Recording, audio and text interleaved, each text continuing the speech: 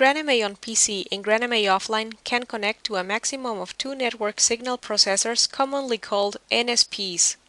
This allows you to have a PC-based lighting control system that uses the grandMA syntax you are familiar with.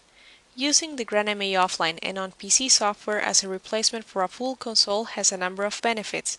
Primarily, you can save space. You can also use these software and hardware solutions as a backup to your main console. The connection to NSPs is made the same way as with the hardware-based consoles. Press the tool soft key and then the DMX and NSP configuration soft key. Once the dialog window is open, choose Expansion MA Network by pressing the soft key.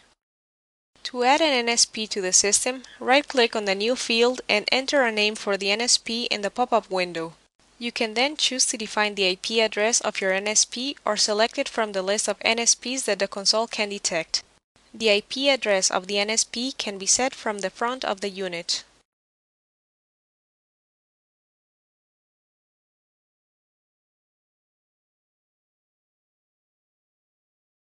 By right-clicking in the output columns, you can set which of the console's DMX universes will be processed and output by each network signal processor.